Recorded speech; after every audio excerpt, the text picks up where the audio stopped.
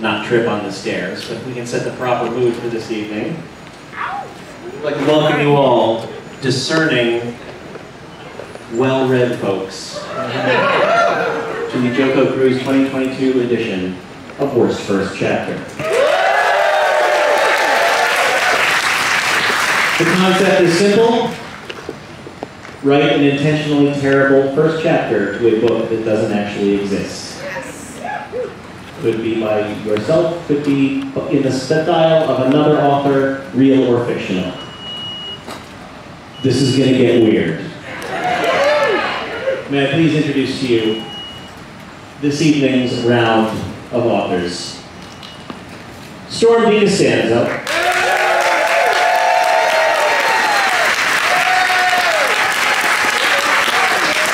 Jonathan Coulton.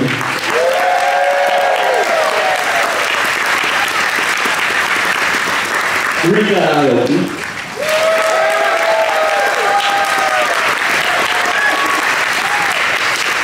Scalzi.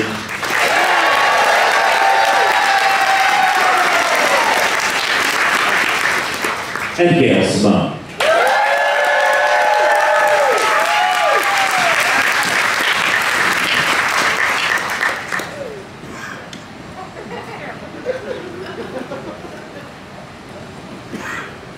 Each of these authors has written a new original work for this evening. But in the interest of easing into the proper tone, the air of dignity that this event truly requires, I wanted to ask one of our authors to bring out a classic, if you will, one of the original first. This event started on this ship as Worst First Page. It was just a first page, as opposed to a chapter. And this was one of the most memorable and worst first pages. We welcome to the podium, Gail Simone.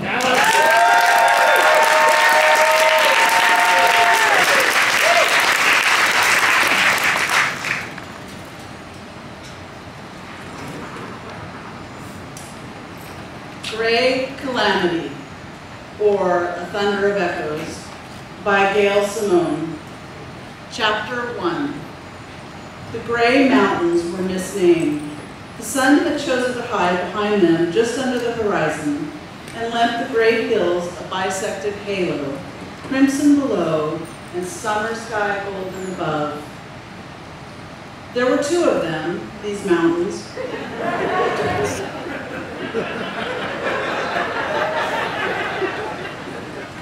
Twins in all respects. Tall enough and deep enough to make traversing a scant few leagues a matter of weeks, not hours, and the cost of one of potential life and death, rather than a few calluses to footsore travelers. Entire winter trading parties had taken the path too thin and weren't found at their final resting place, the bottom of the chasm between the brothers, until the snow melted months later in that brief period between flood and drought. Dumbledore and Gandalf were going out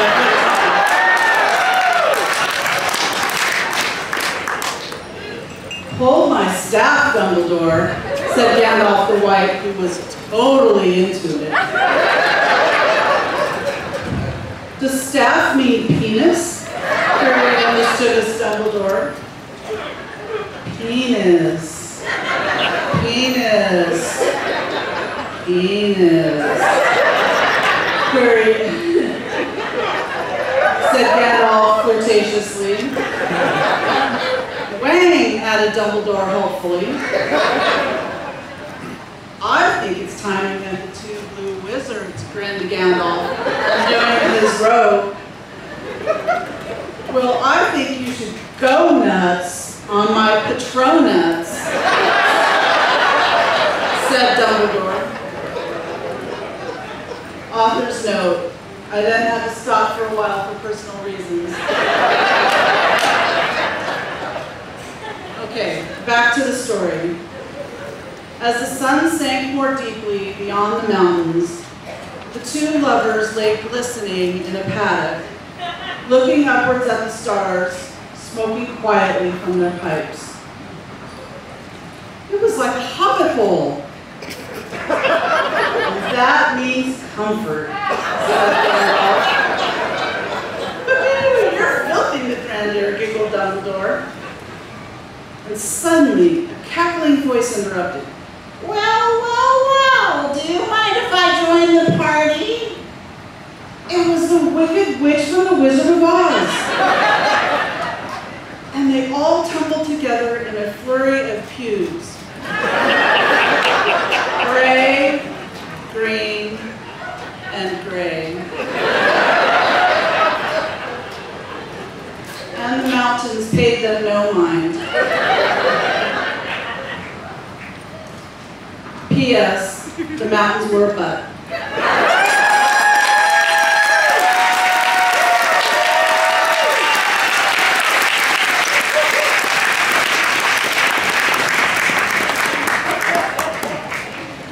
Thank you, Chris. He's going to be coming out in between each reading to wipe the literature off.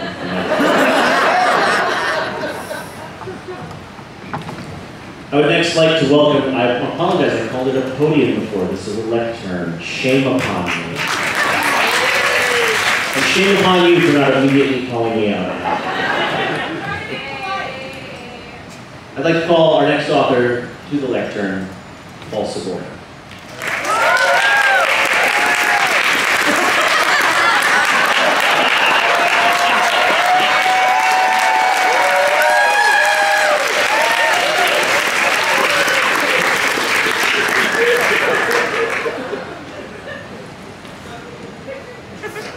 This work is entitled Fuzzy the Bear's Big Day by Paul Sabourin. Fuzzy Rumpkins was the snuggliest teddy bear in Cubblefart Junction. He had cute, shiny black eyes that danced when he laughed, which meant that they danced all the time. He had a nose that was cute as a button, which was only partly due to the fact that it was an actual button.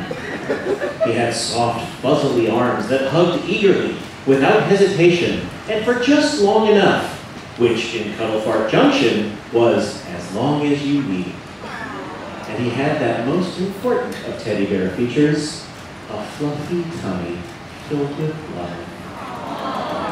It's a soft place where frowns and sads go to die, he would always giggle just before wrapping another friend in a lovey hugaboo, which was the mostest specialist hug from his deep repertoire of hug types.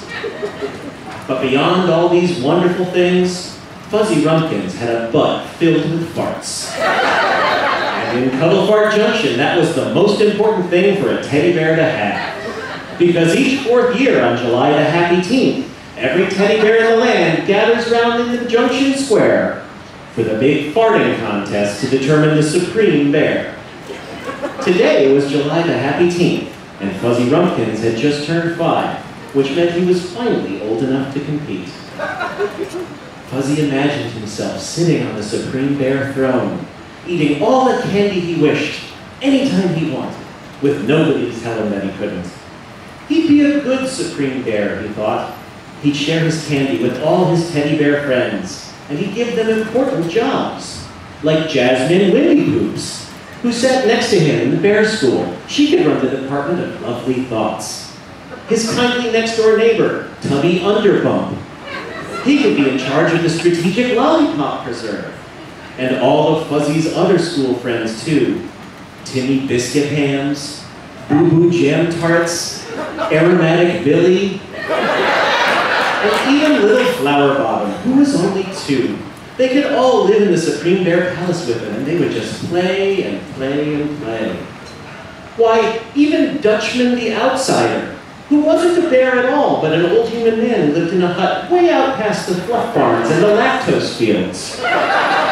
He always seemed grumpy, and he smelled like the Netherlands. But he gave Fluffy a quarter once for helping him bust up an old chipperogue. And sometimes, when deep in his cups, he would come to Fuzzy's door and talk for hours about the best hard candies from a place called Utrecht. Yes, even Dutchman the Outsider would be welcome. In fact, Fuzzy realized that he'd need a good king's contrivance, and perhaps Dutchman the Outsider was the perfect man for the job. But Fuzzy Fuzzy knew that before the palace and the playing and the government appointments, first must come the farting. He'd always gotten straight A's in farting class, and he'd been captain of the farting team at school for over a year.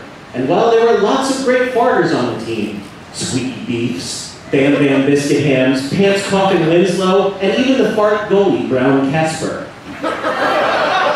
they all knew that Fuzzy was the best of the bunch. As he walked slowly and determinedly towards the Junction Square for the start of the contest, Fuzzy Rumpkins knew three things. He knew he would have to believe in himself. He knew that it would take his greatest effort ever if he were to stand a chance against Turd Cutter Wumbles, the winner of the past 4 contests and current Supreme Bear. And he knew that he had a secret advantage over everybody else. The handful of magic beans in the right front pocket of his overalls. Beans that he had gotten from the old tree wizard, who lived deep in the darkest part of Gumdrop Forest where most bears dared not go.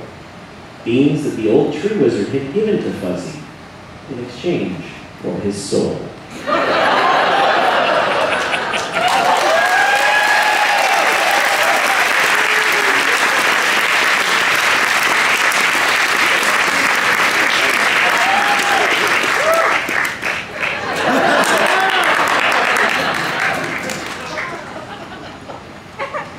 Please welcome our next author, DiCostanzo.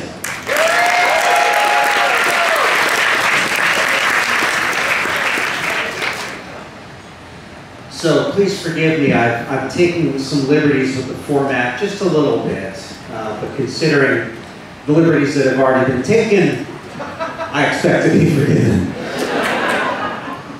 The Frankly Delicious Food Blog. First post. Hello, delicious world.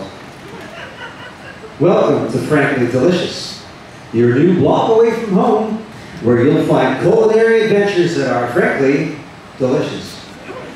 I know. You're saying to yourself, oh great, here's yet another long-winded so-and-so sharing recipes for things you've already made 1,000 times. Well, damn it, I hate that too. So come on, let go of your inhibitions, because it's time to put your tippy toe and the whole rest of your body onto a path that will have you making food that's frankly delicious. Do you smell that? I sure do. We all do. Because smell is the only sense that carries memories. And who doesn't remember family gatherings featuring fun, family, and Mom's famous meatloaf?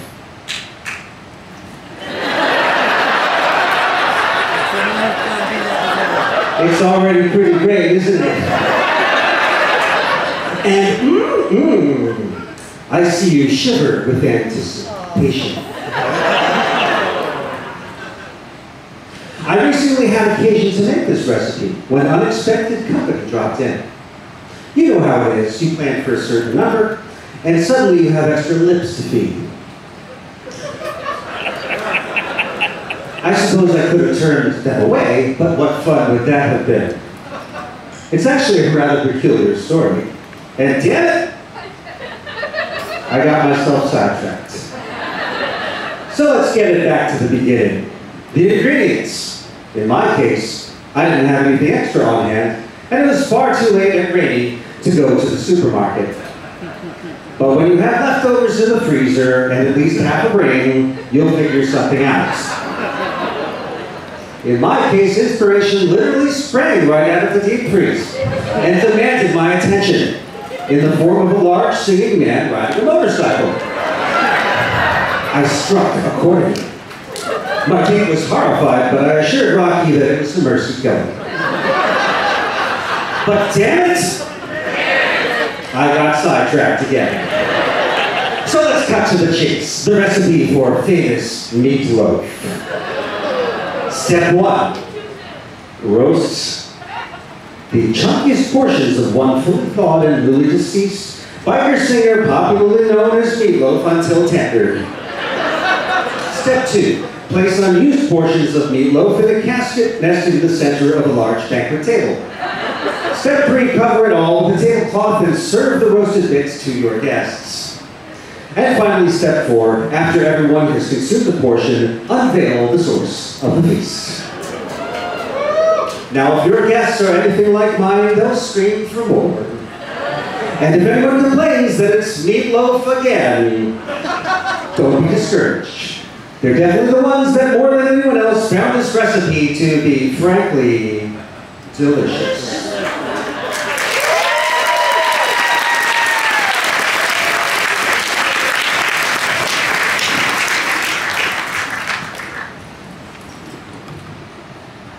Please welcome our next author, Ryka Aoki.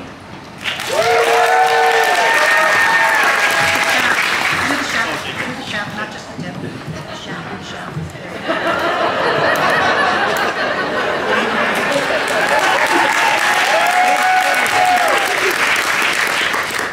Gosh, you can tell we're like the first timers. So I'm still kind of like looking at this. Hold on for a second. I just got to check one thing here because I literally just started writing this, and there we go. Let me just do this here. I just have to type in boogie, oogie, oogie, and I should be okay. All right. Oogie, oogie, oogie. That was Bobby. Oogie. Okay. So here we go. All right. A tube of lube for the squeaky wheel of time.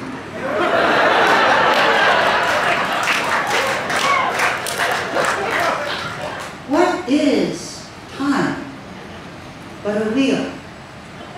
A wheel, round, irresistibly turning upon itself, turning as if rolling.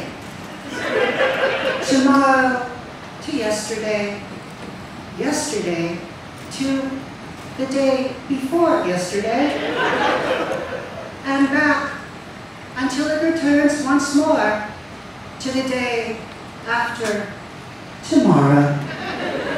Ancient proverb of the Caraval. Prologue.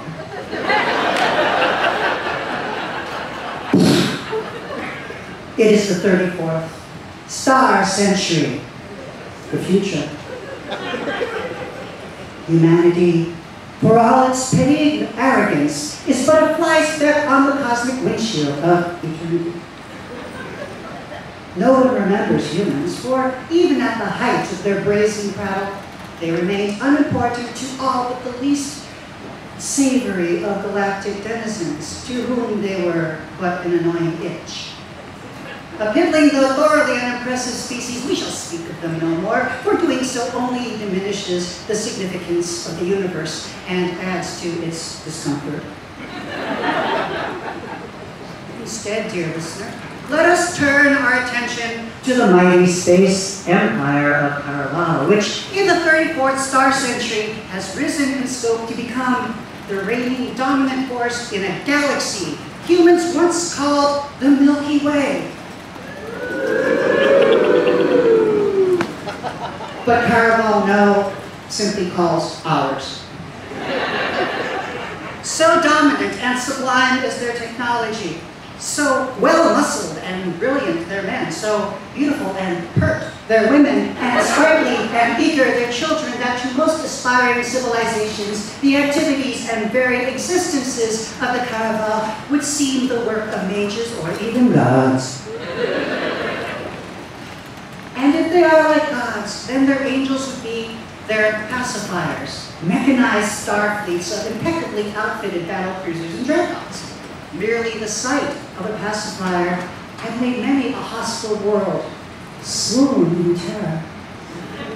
Never needing to eat or sleep, immune to the perils of the flesh and the urge to eat or make love, these marvels of Caraval's top scientists are armed to the teeth and more with every conceivable weapon of war and of peace, and they even talk.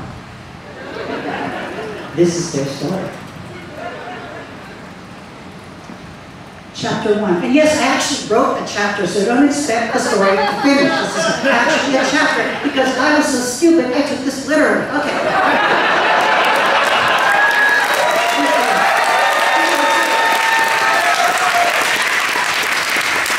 I'm sorry, I'm Asian. You give me directions, I'll follow them.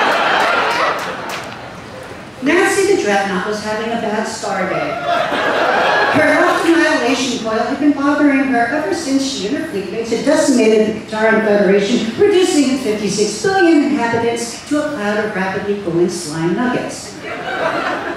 Nancy's temperamental annihilation coils had been the butt of Mean Girls and the rest of her fleet for quite a few star years, but her Captain Iris told her to worry about not at all that other dreadnoughts and battlecruisers only jealous of her impeccable diplomacy and recent promotion to pacifier executioner were.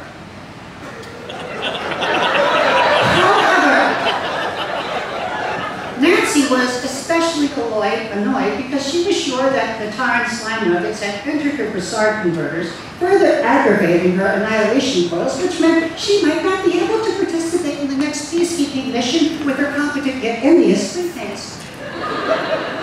Oh, Nancy, about missing the peacekeeping mission, do not worry, Captain Iris said reassuringly.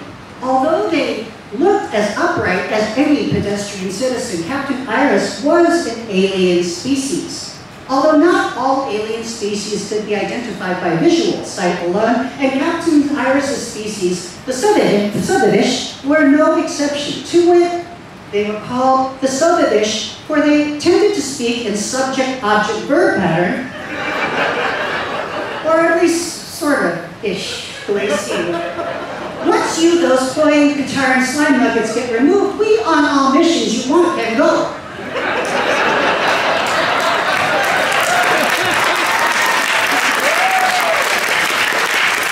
But my right annihilator coil still works at 89%, Nancy the Dreadnaught protested weakly. Let's just debase and watch your annihilation coils go. Sorry I am a sensitive matter to you, I know it is. Stop saying it that way. I so am, Captain Iris said improvisingly to account for a predicate compliment. I didn't mean it that way. I mean, don't say it like I'm weird, Nancy pouted pointedly. Annihilation coils are a sensitive matter for any dreadnought. I mean, without the dreads, it's just not.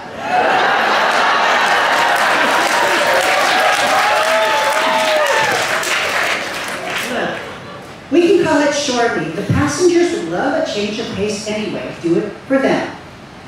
Nancy paused. Now, the technology of Caraval had made the crew largely unnecessary, but there still existed a yammering community of scientists and mathematicians and diplomats and minds who found serving aboard a pacifier an entertaining way to conduct their numerous galactic affairs. Besides, wouldn't it be amazing? Both of your coils at 100% to have. Think of all the galaxy's peace you bring. There was no reply. Nancy? What do you mean the passengers would love a change of pace? Captain Iris blanched. Nancy, on board for 5 full star months, a break without they have. Captain Iris said frantically as the air in front of him began to snap and crackle, and in front of him popped the pouting figure of Nancy's visual holographic surrogate. They're bored? Is that what you're saying? That's what you're saying, right? She was shorter than Captain Iris, about the size of a Caraval child. In fact, she wore a colorful version of a school uniform with big opalescent eyes and a perfect little nose. Nancy, didn't we just utterly destroy the Kataran Federation? I mean, all the way to slime nuggets. Yes, Nancy, Captain Iris said weakly. And before that, the Orions, resistance all gone. And didn't I make it pretty like I always do? It's my annihilation coils, right? They're not shiny and pert like the other dreadnoughts. But I thought some people like dirty annihilation coils. If not, that is, said Captain Iris uncertainly, the word suddenly bereft of syntax. Wait, you're not talking about my performances, are you? You see, part of every pacifier's duty was to entertain their passengers with onboard concerts and dinner shows. It was a duty as sacred and solemn as delivering justice to would-be threats to the Empire. In fact, performing for passengers was Nancy the Dreadnaught's favorite activity, for it made the passengers happy and full of joy. Her specialty was singing covers to popular Caraval pop tunes like Empire, Boogie Oogie Oogie, That's when I typed, woody. And it's been a long road, pulling that up from here. And some of you old Gen Xers in the audience gets this one, right? To be at war must be the sweetest feeling that a girl could know. Nancy employed her holographic skills to purposely mimic the mannerisms and even the costumes of stage performers. Nancy, your shows for 5 months they've seen, maybe they a break. I bet Emma the Battlecruiser's passengers don't need a break after 5 months. Emma was the newest and sleekest battlecruiser. A recent graduate from Pacifier 88 School of Performance and Military Science, she'd been on a killing rampage that bordered on the criminally insane. And her passengers raved about her bubbly yet sincere demeanor, her adorably innocent stage presence, and lively on-point dance moves. And she performed her own songs. Nancy, you to Emma the Battlecruiser can't come retrofit. Nancy, retrofit. Retrofit. Nancy the Dreadnaught shuddered involuntarily, but not just to my annihilation coils. I'm going to develop a new dance playlist, download a songwriting skill, and optimize my projector to work more sparkles. Yes, Nancy, projector we will optimize. Sparkles, she said. Don't forget the damn sparkles. Okay, but your current operating system compatible with the latest entertainment upgrades is not. We made new hardware need to install. A most difficult procedure it would be, the Sodavish Captain Iris said. Yes, I know that, but I have no choice. I am merely a Dreadnaught, but I am not merely a Dreadnaught, but a pacifier and an executioner, and I am sworn not only to destroy all those who oppose the Caravel, but also put smiles on the faces of all my passengers. Captain Iris upon Nancy with staunch admiration looked. For all her pouty tantrums, Nancy the Dreadnaught, an exemplary pacifier executioner, really was. Very well, Captain Iris said. I some calls, too. Suddenly, the captain himself haunted, for they and Nancy received a message from the High Star Chamber, the headquarters of the Caravel. The message was curt and to the point, as was normal for the highly efficient communications of Caravel. Captain Iris, you are ordered to bring pacifier executioner Nancy the Dreadnaught to Starport Alpha immediately. What was going on with Nancy the Dreadnaught? Starport Alpha? That was Caravel's homeworld, Valley and Prime. A sleeping mode, by the way. Anyway, pacifiers usually possess neither the need nor desire to trek to the homeworld. Thus, pacifiers spent their careers in deep space, far from the carnal and scientific delights of the planet that dispatched their kind.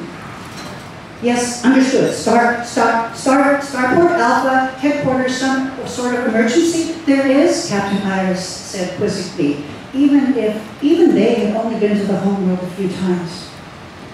Everything will be explained once you arrive. For now, this communication is secrecy level ultra plus. Do you understand? Secrecy level ultra plus. The highest level of security. Nancy the Dreadnaught had never received the slut before. In fact, she had never even heard of one being given. Yes, security level ultra plus, I understand, Captain Iris said uncomfortably. If Nancy the Dreadnaught had a head, it would have most certainly been spinning, but she did not, so she remained stationary, yet somewhat turgid. Of course, a pacifier with a slut wouldn't make it publicly known. Sluts were reserved for the highest level communications and missions. Regardless, it was clear that her wardrobe upgrade would have to wait, at least though she wouldn't have someone reaching up inside her annihilation coils. I mean, was Emma the Battlecruiser even old enough to have annihilation coils? Anyway, slut or not slut, a mission is a mission, and she would fulfill it as she always would. Very well. Prepare for a rendezvous at the following coordinates with Emma the Battlecruiser. All of Nancy the Dreadnaught's passengers will be moved to Emma the Battlecruiser. Wait, what? Emma the Battlecruiser? What little piece of scrap? What does that little piece of scrap have to do with? And finally, by the order of Empress Dasani of the Space Empire Caravel. Nancy the Dreadnaught is hereby retired from official active duty. Headquarters, might you repeat? Captain Iris said uncertainly. Heard, I thought. Repeated. By order of Empress Dasani, of the Space Empire of Paragal, Nancy the Dreadnaught is hereby officially retired from active duty. Thank you for your service. Please have a nice day. Chapter 1.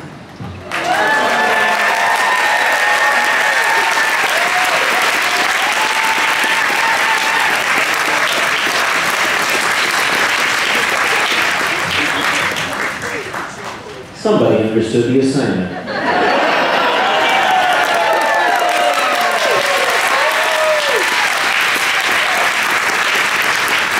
I just have word that that novel will be released on tour books in this September. We're taking pre-orders now. Please welcome our next author, John Scalzi.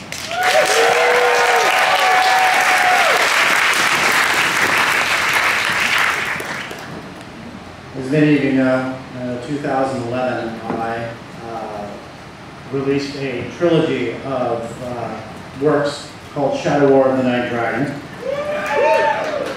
Strangely, nothing but the prologue has survived until now. Now, to remind people, the prologue, the first sentence of that was 153 words long. Used the word black 11 times. Second sentence was even longer. And the third sentence was, which is to say, it was a dark and stormy night. I don't know what happened to all those books. Words about cults, words about war crimes, something about Geneva Conventions. Be that as it may, as I was looking through my files, I found not the prologue, but chapter 1, and that is what I'm going to read for you tonight.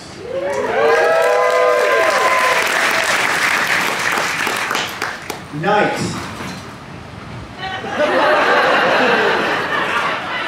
Right? Night had come to the city of Scandalaharia again, a thing it had persisted in doing even when Emperor Blintin II had banned it from doing so, in this same edict in which he had also banned Tuesdays.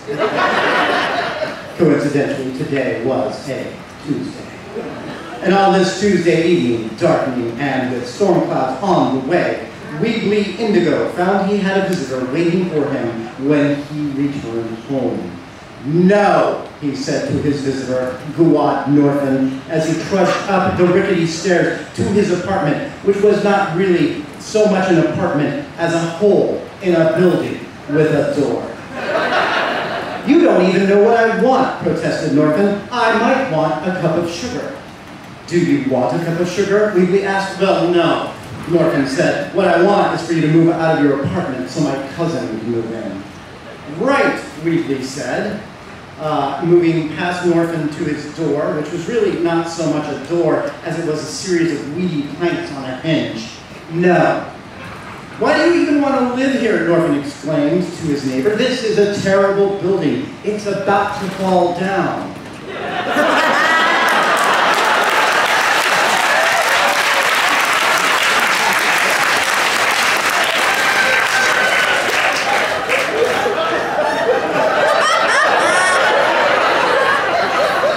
It hasn't fallen down yet.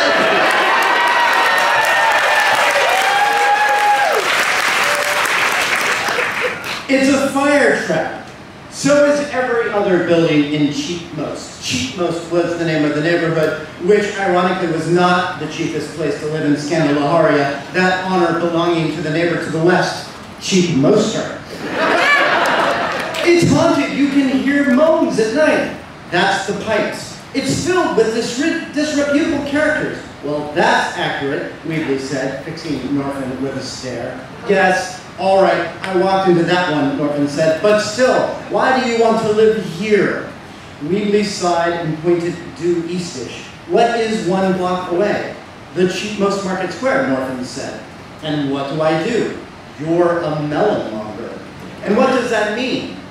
That you Mom melons? Weebly opened his mouth and then closed it again. It sounds so unseemly when you put it that way, he said. Right, Norfin agreed, those poor violated melons. Anyway, I sell melons at the marketplace, 1 block away from this building where I live. I'm not following you, Norfin said. Weebly saw it again and reached for his doorknob, which was not so much a doorknob as a round knot of woody despair that one could grip and pull. Come in, Guad, he said to his neighbor. There's something I want to show you. He pulled at his doorknob and entered into his home. Norfin followed. Weebly's apartment was a single small space which might have been called a studio if it was rented by a scholar, or a garret if rented by an artist, but Weebly monged melons, so it was just a room. In one corner was a single narrow bed with a thin mattress and an even thinner blankets. In the opposite diagonal corner was a kitchen nook with a few modest plates, a sink, and a cupboard. There was a table that could fit 2 people, but there was only 1 chair for it, and that chair had not 1, not 2, but 3 short legs on it. That's what makes you laugh. Yeah. In the third corner of the room, there was a small contingent of melons, manufacturer samples, if you will. The final corner of the room was screened off. That was the toilet. Not really so much a toilet as a gap in the floorboards that you could poop in. As long as you didn't mind the pipes screaming at you as you did so. Overall, the room exuded a vibe that said, perpetual bachelor, or maybe I'm so alone, or possibly I will die here one day and no one will notice because the smell from the screaming toilet hall is already just that bad, depending on which corner you stood in. Norfin stood in the middle of the room and gaped. This is so much nicer than my room, he said. Forget my cousin, I want to live here. Weebly nodded at this and reached toward the shelf over his bed, which featured 2 books, The Adventure of Cungus Melophanes, Gentleman and Scholar, A Romance of 2 Nations by Z. Znu, and The Practical Guide to Melonmongery by Zna Zu, no relation, and a scroll. He grabbed the scroll and walked it over to the table, and then looked for Norfin, who had disappeared. Guad, he called. Your poop gap is so wide, Norfin said from behind the toilet screen, and there's hardly any screaming. Get out of there and come over here. Norfin did as he was told and came over to the table. Now, Weebly said, and pointed to the unrolled scroll, what do you think this is? Norfin peered at it. It's a lease. That's right, Weebly said, and pointed at some specific wording. There's the bit that says how long the lease is for. What does it say? 2 years, Norfin said. And when did I sign it? 6 months ago. How many months are left on the lease? 3, Norfin said, hopefully. 18, Weebly corrected his neighbor. I was close. Not really. Surely there is a clause under which this lease can be broken, Norfin said, and scanned the document. Perhaps if you murdered someone, there must be someone you want to get rid of. There might be, Weebly admitted, staring at the back of Norfin's skull. Norfin suddenly gasped and stood straight up. What is it? Weebly asked. What? Norfin said, and looked over at Weebly as if seeing him for the first time. Oh, nothing. I just remembered there is someplace I need to be. Weebly pointed at the lease. So you finally understand that I will be here for a while. Yes, I've read the lease. So you'll find somewhere else for your cousin to live. Yes, yes, Norfin said. He will be deeply disappointed, especially after I tell him about your luxurious poop gap. Maybe don't tell him about that. No, of course you're right, Norfin said. Why make him jealous? All right, good. Weebly thought about it for a moment, and then went over to his melon cache and picked out a likely orb. Here, he said, handing the melon to his neighbor, to celebrate our new understanding and to celebrate you not bothering me about giving up my room to your cousin for at least the next year and a half.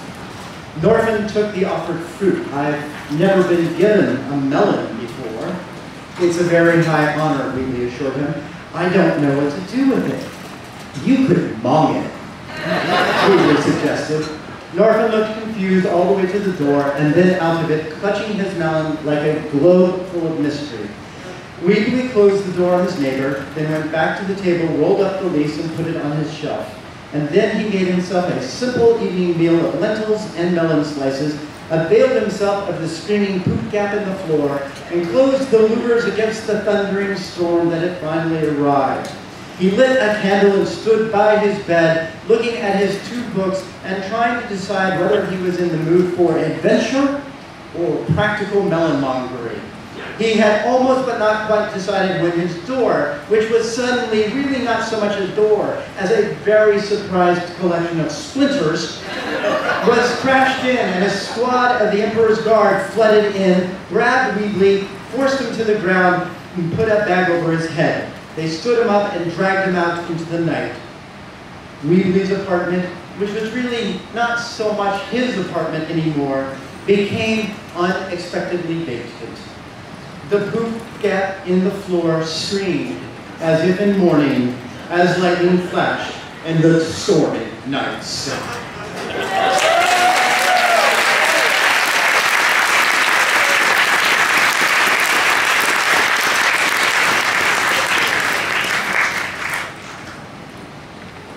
I believe it's a trifle unfair for John to use his bestseller money to present his chapter in 4DX,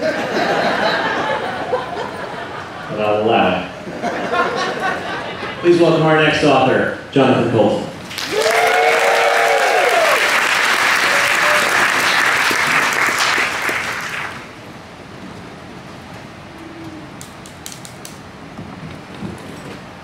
Harry Potter and the Urgent Message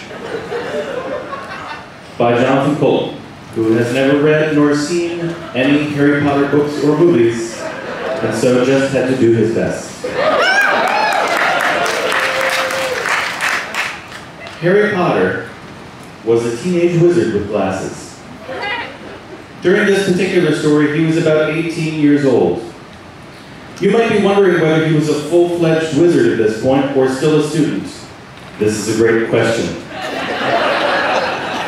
And depends on whether his wizard school was more of a high school or a college or more like a 12-year school. So many stories have been told about Harry Potter at all different stages of his education. Suffice it to say, at 18, whether he was a fully accomplished wizard or still a student, I think we can all agree that in some sense, Harry Potter would always be a lifelong student of magic.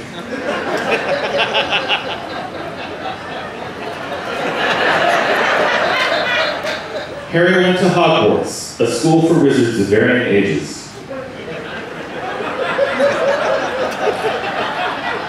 Last one in is a rotten wand, cried one of his friends. Hermione? As she dashed past him to the gnarled wooden door that was the entrance to some kind of pub or student center. As she opened the door, laughter and conversation tumbled out into the evening. The warm orange glow of the roaring fireplace inside shined on her hair, such that one could not really tell what color her hair was in the regular light. Her hair was medium long, though. And at least in this light, someone might guess it was kind of a dirty blonde color. Oh, fuss and fuddle, cursed Harry good-naturedly, using a kind of old-fashioned British-sounding wizard slang that many people find off-putting.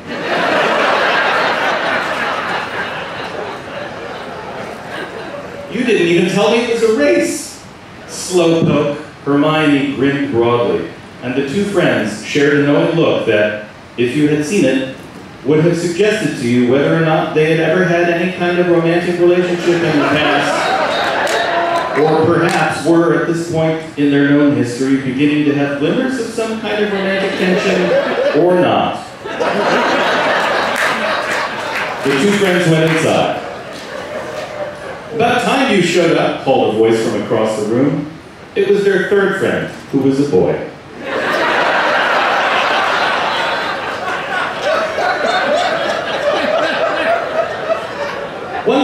say about this boy's looks is that he was less of a leading man type than Harry was.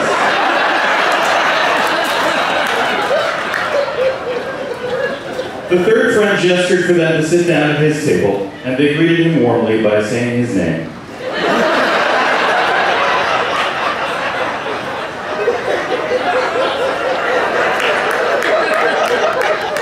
All three of them had British accents because all three of them were British.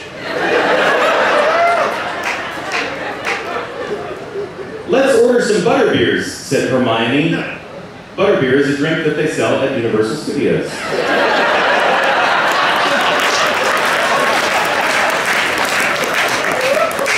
Why don't I just cast a spell to get them, said Harry, pulling out his magic wand.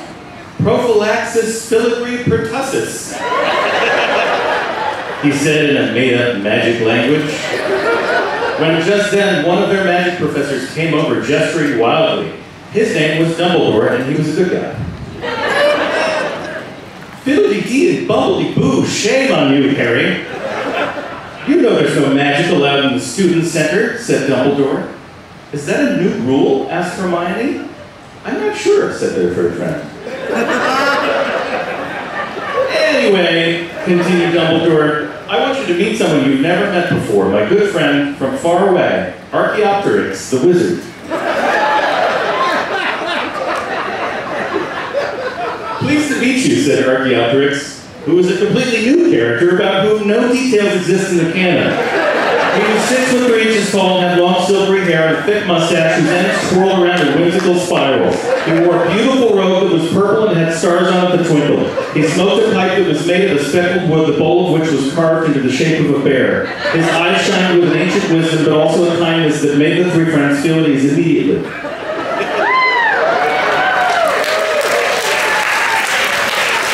New character.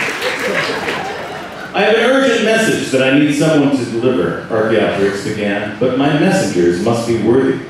Before I can entrust you with this message, I need to know a little bit more about the Hogwarts school and Harry's origin story.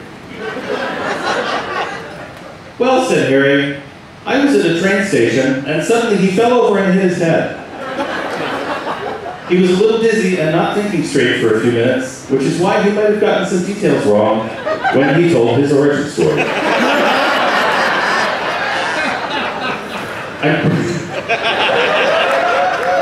I'm pretty sure my parents were dead, and I think maybe I was on my way to a regular boarding school because the family I lived with was cool to me. Then something happened on the platform, possibly with a luggage cart or a magical animal. And then there was a hole in the wall that ended up being a portal to here. He showed Archaeopteryx the mark on his forehead that could have been either a birthmark or a scar. This mark was a specific shape that indicated to people who knew about such things that Harry Potter would be a great wizard, and perhaps it was connected with some kind of prophecy. Some people said it looked like a star, and other people said it looked like a lightning bolt.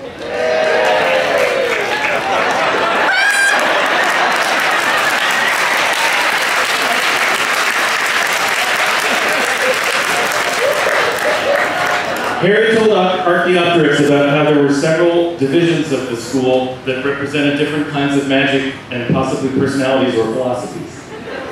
These were called houses. Slytherin was one of the houses he mentioned, and this was the one that Voldemort was in, and it was one of the bad ones, and Voldemort had a face like a saint. Harry also named all of the other houses, which he had memorized.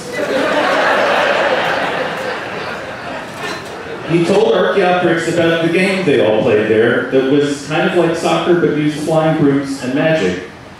The name of this game was known to everybody, so they didn't have to say it out loud.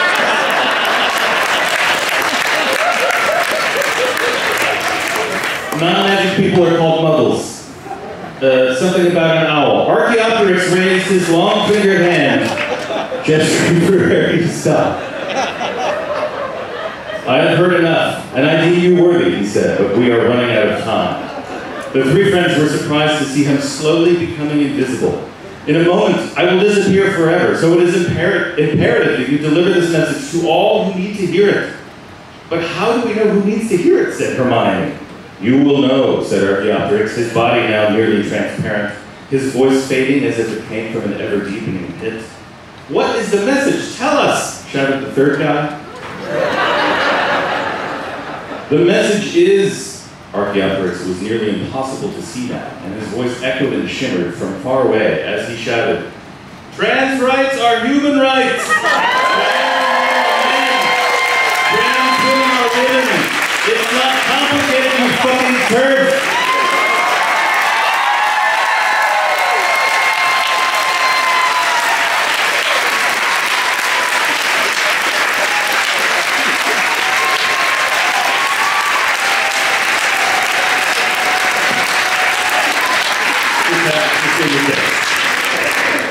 The three magical friends knew exactly who they were meant to deliver this message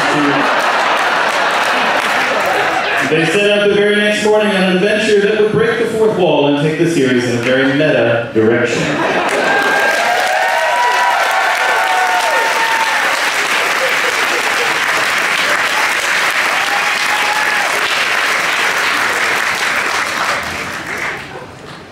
I would like to pull out one more, shall we say, classic of the genre by myself.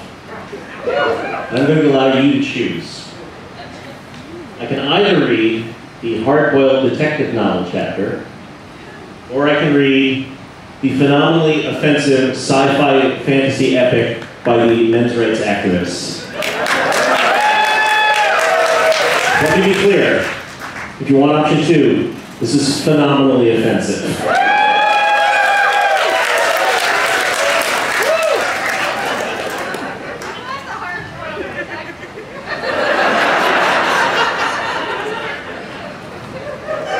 I'm with you, but the people have spoken.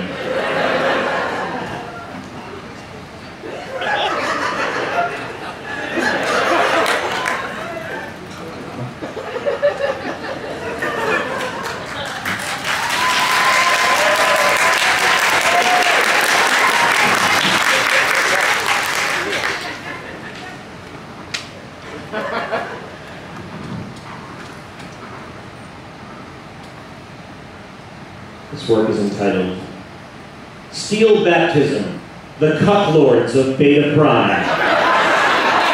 Book 3 of the Retribution of the Eagle Templars quadrilogy from the ongoing Gunfucker Chronicles series by Ivan P. Manlywolf. I'd like to reiterate, this is by Ivan P. Manlywolf, not Paul Sabourin. Chapter 1. Black Dawn Rising. Prometheus Gunfucker was in a tough spot.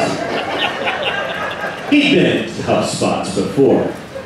Stuck in level 26 of Empress Coctesia's pain maze on Amygdala 3. Single-handedly taking on an elite squadron of Westphalian changeling mercenaries while armed with nothing but a pair of sai and a handful of Hirashuriken, which the dumb shit mercs kept calling throwing stars, or Jesus fuck almighty, ninja stars, even as Prometheus hurled them into their tracheas. Trapped in the fuck mines of Vaginus Minor, stripped of his ginseng and vitamin E supplements. Yeah, he'd been in tough spots before, and he'd always come out just fine. Usually, literally involving cum. Because Prometheus Gunfucker porks all the chicks. But that was then. This was a whole other new then. Because right now, in this then, Prometheus Gunfucker was standing in the middle of a huge fighting pit. Specifically, he was in one of the infamous tit pits of outer side Bubulon. More specifically, he was in the planet's largest tit pit, and this was the main event. Like center court at Galactic Wimbledon. Although Gunfucker wouldn't be caught dead playing galactic tennis, Gunfucker only engaged in sports designed for ultra-high T-level males like himself. Laser ball, cockfighting, Russian roulette, explosion rugby, and naked oil wrestling. The grandstands surrounding the ring were packed with thousands of cheering, ugly alien motherfuckers. Each motherfucker uglier than the last, and looking like they fucked mothers just as ugly as they were.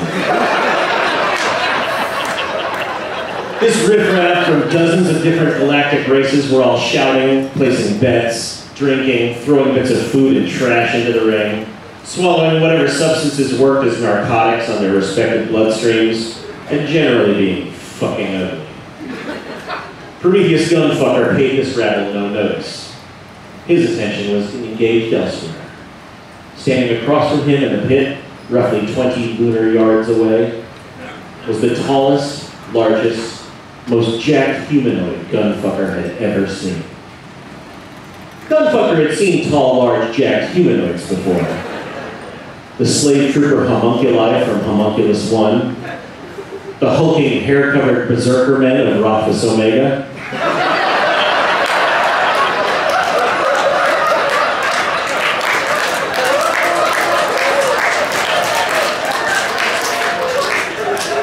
the men of shit gunners of Quarthon, who had nearly destroyed Gunfucker's ship, the Anime Seduction, before he sent them back to whatever hell they hatched from. Yeah, he'd seen tall, large, jacked humanoids before. But this humanoid was taller, larger, and jackeder than any of them before. Even worse, this one was a goddamn woman. Ivan P. Manlywolf. Only a messenger. In her right hand, the she-beast held a katana, 2.5 meters in length. The cutting edge, or yaiba, glinted in the lights of the arena.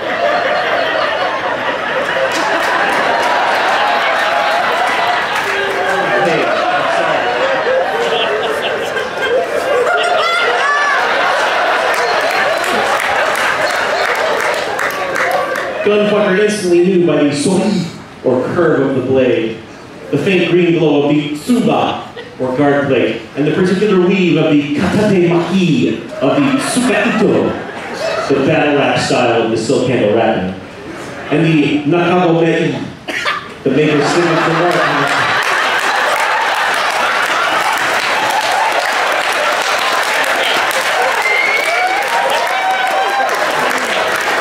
You have to understand, I have to pronounce the italics. The maker's signature mark on the back of the blade. That this sword was forged by the blade masters of New Nipponsu, whose blades retained their sharpness for 1,000 years, and could cut through a battle tank haul like space butter.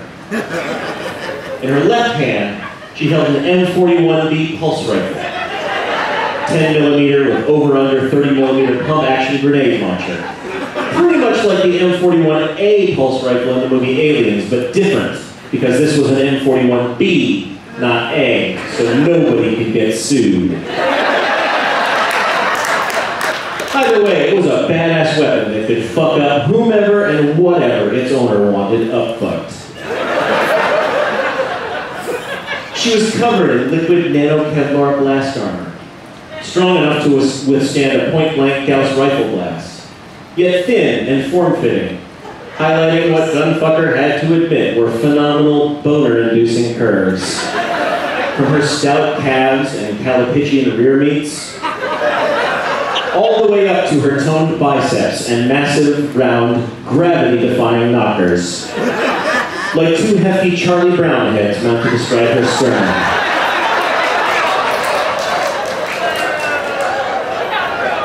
Also, Gunfucker was totally nude. The Amazonian warrioress, who had been standing serenely with her eyes closed, slowly opened them. They were ice blue, setting off nicely the near-white blonde of her hair, which fell loosely about her shoulders and halfway down to her previously mentioned fine ass. She gazed unblinkingly at Gunfucker, her eyes shooting daggers. Metaphorical ones. Thank Christ she apparently hadn't had cyborg optic dagger launchers and stuff yet. She leveled her katana at him, and the crowd hushed to a dull murmur. "Prometheus Gunfucker," she exhorted loudly yet softly, masculine yet feminine. "I am Hera Shavencleft.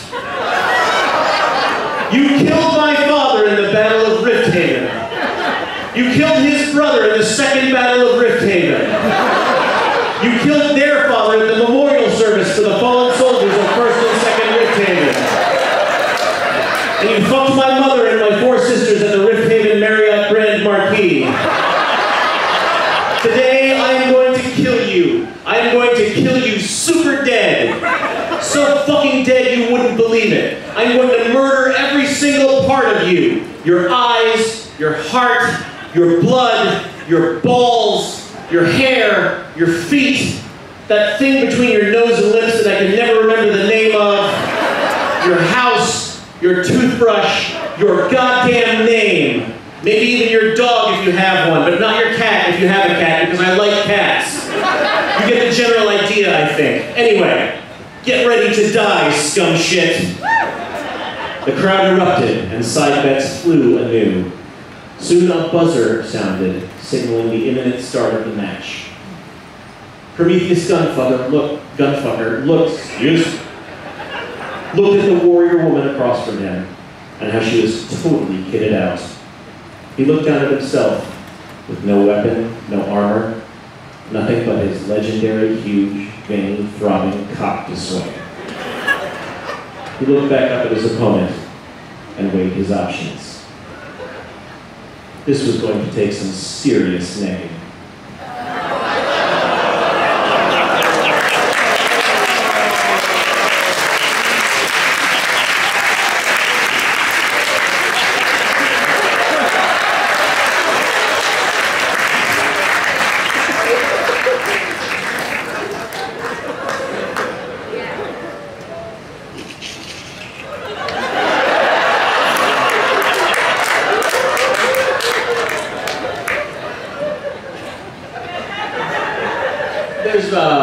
It's no mystery to most of you that there's been a serious Twitter beef raging for the past number of days between a couple of our authors. I would like to thank them personally for putting aside this beef and sitting civilly next to one another on stage. I just wanted to thank you for all that. And thank all of our authors this evening before we bring up our final item.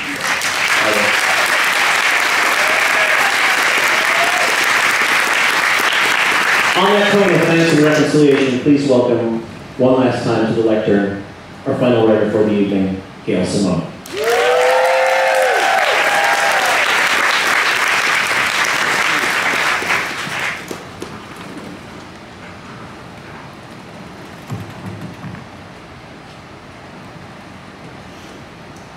The biggest penis in the universe. By John Scalzi.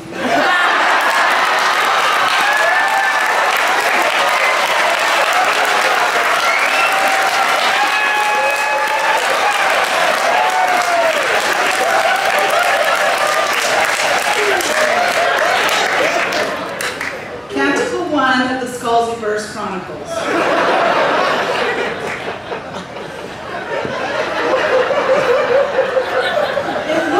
Stale Twinkie that's been left in a rock polisher, said the beautiful Princess Allura. Amid the flowing green lava of the planet's weird landscape, John Scalzi glowed at the compliment. Thank you, I'm quite proud of it, he said, looking down at his man batch. All the inhabitants on this side of the magic portal, they were both nude. And it was completely normal, like not weird or anything. The princess sighed with her heaving breasts, which John Scalzi noticed, consensually, of course. No, John Scalzi of planet Earth, I meant this, the most sacred text of all Thorlokia, the Roturian scepter, she said. John Scalzi took the scepter firmly in his hand, holding it near his dudescape. Well, you can see how I would get them confused, he said. Yes, yes, all right, said the princess. John Scalzi said, I mean, it looks like a... I get it, she said too messily. Now that I think about it, this is a little bit awkward, said John Scalzi. the mysterious sword master from the faraway planet. There is no time, John Scalzi. You must help defeat Thor, the king of Orgulons, before he takes the artifact. Fight them with your giant weapon. Well, that's nice of you to say. I guess it's a lot of it is just genetics. He said with a deep, deep, moist humility.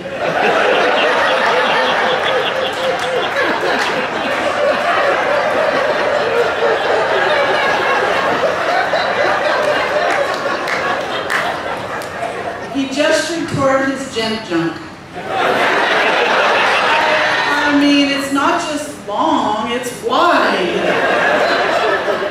No, I meant your sword, she said. But he got the message. And how. John Scalzi continued as if he didn't hear her. And it takes a hard turn to the left. Like a trumpet pointee with a book deal. Political humor! He shouted, like the Mark Twain of our generation.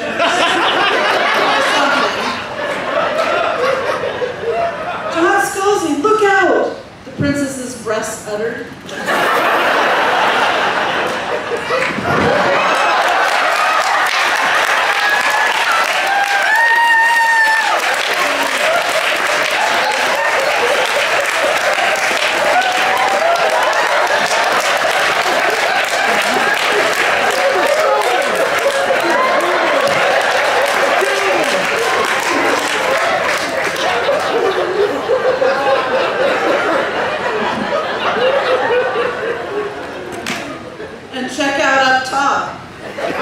How's that for a fuzzy nation?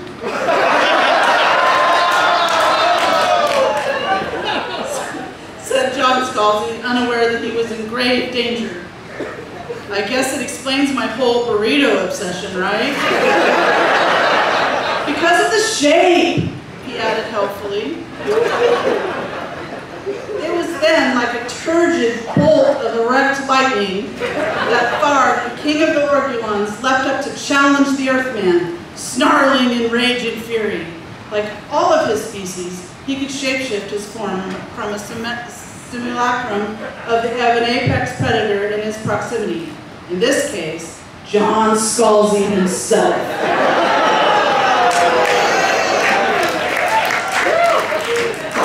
Destroy you, Earth male, said the suddenly handsome alien predator, as their swords touched in an explosion of heterosexuality.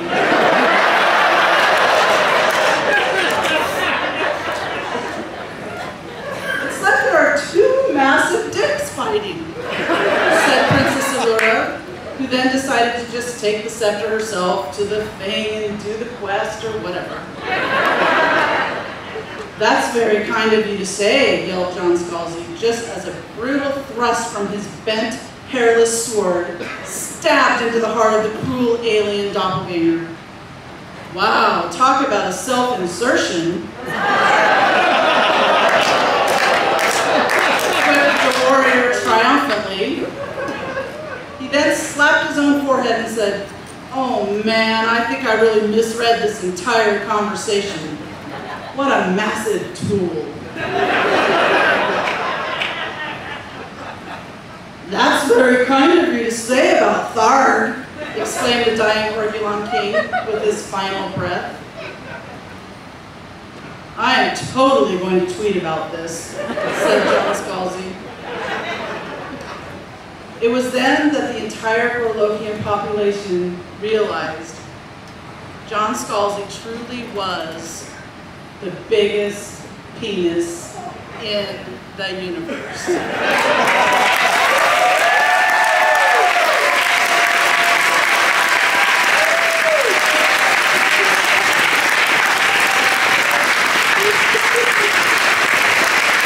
Thanks very much, everyone. Let's hear it for all our authors. DiCostanzo, Jonathan Coulton, Ryka Aoki, John Scalzi, and Gail Simone.